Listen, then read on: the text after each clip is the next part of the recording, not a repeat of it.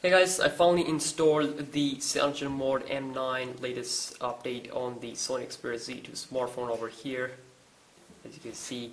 So basically I wasn't gonna making this video because CyanogenMod M9 because I wanted to make some review of the stuff on stock ROM stuff. So but then again, when I unlocked the bootloader and then when I installed CWM recovery, I accidentally deleted my stock software here, so that's why I have to kind of like install this CyanogenMod M9 over here, and that's why you'll see most of my videos about the software over here. So this is not just a full review over here, it's just a first look of the CyanogenMod M9, how it looks, and I will be giving you a full tutorial of how to install it and giving you a full review.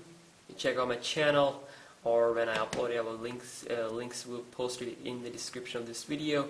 So yes, I will see you next one.